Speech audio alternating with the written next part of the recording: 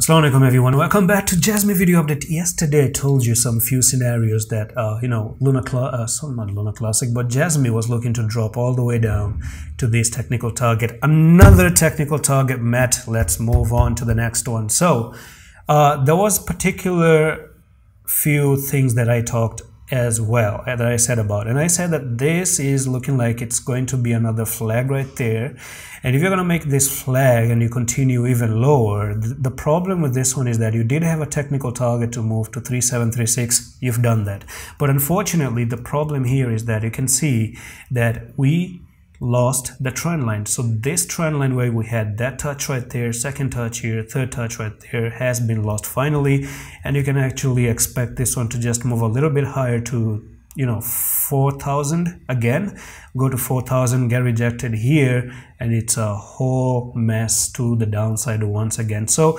for me personally, 50% drop is still pending. And that's pretty much it that I can say about this coin for the Jasmy update. It's not looking good. It's looking pretty ugly, to be honest with you.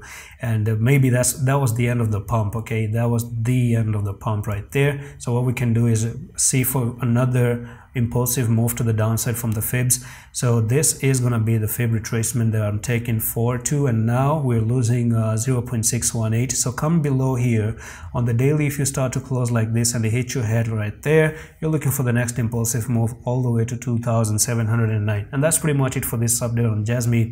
I'm going to see you in the next one. Allah Hafiz.